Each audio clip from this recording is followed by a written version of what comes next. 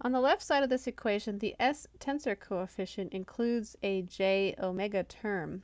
Also, hy is also a function of time. So this means we end up with a convolution of the inverse Fourier transform of, so it's the inverse Fourier transform of the 1 over s e z x PML, and the convolution of that with dhy dx. And on the right side, the j omega term turns back into a partial time derivative, so epsilon dez dt. Now we need to use Fourier transform theory to determine the inverse Fourier transform of 1 over s. I'm going to skip over the details of this because it's not critical to our understanding of how the PML is formulated. Ultimately, for this first term of the convolution, we're going to get delta, or Dirac delta function, minus sigma ezx PML over epsilon naught, and that times e to the minus sigma ezx PML over epsilon naught times t, and all that times the unit step function. For convenience, let's call the second term, this, equal to zeta. And I'm going to keep the same subscript and superscript here as for, and that's a function of time, as for the sigma. So now for Ampere's law, what we started off with was this, before we started manipulating it and introducing s and zeta. Now we have the Dirac delta function plus zeta, and we need that, take the convolution of that with dhy dx. So this is the new form of the z component of Ampere's law. Since the convolution of the delta function with dhy dx is just dhy dx, then we get dhy dx plus zeta ezx PML convolution with dhy dx is epsilon dez dt. So then, as a last major step that we need to complete in order to come up with an update equation for Ez, is that we need to evaluate this convolution. For two general functions, f and g, we know the convolution of f, they're both a function of time, is integration from minus infinity to infinity of f of t times g of t minus tau d tau. So in our case, f is zeta and g is dhy dx.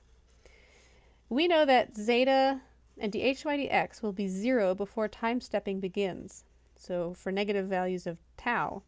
So this means we can truncate this integral to extend from 0 to t seconds, the time span of our simulation. Plugging in zeta and dhy dx into the expression for the convolution, we get what's written here. And I wrote it from 0 to t seconds, the integral. Then, since our FDTD model is discretized in time, we need to write this expression in terms of time steps rather than as a continuous time integral. We can do this using what's called a piecewise constant approximation, where we assume that zeta and dhy dx are constant over each time step. Using this approximation, which is basically like a staircase approximation, we can write that this is going to be approximately equal to the summation. I'm going to introduce m as our summation integral from 0 to n minus 1. So basically over all time steps, but we're starting from 0. We're starting to count from 0, so that's why it's to n minus 1. Zeta ezx PML, this is zeta, m and dhy dx n minus m. We already know how to approximate dhy dx in discrete space and time using central differencing, but we need to figure out how to write the discrete impulse response, zeta, to use for a zeta of m in the summation. That is, as we're summing from m equals 0 to n minus 1, we need to know the value of zeta m over each segment.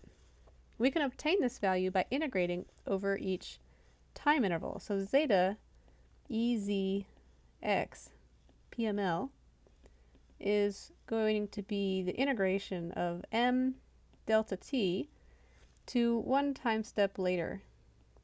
This is going to be our approximation of the discrete impulse response of zeta if we integrate zeta over one time step, each of the time steps.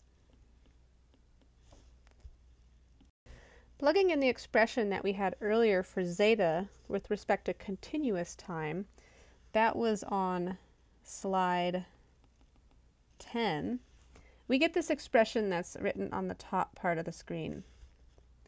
If we were to evaluate this, we would get e to the minus sigma ezx PML over epsilon naught times delta t minus 1, and then e to the minus sigma ezx PML over epsilon naught times m delta t.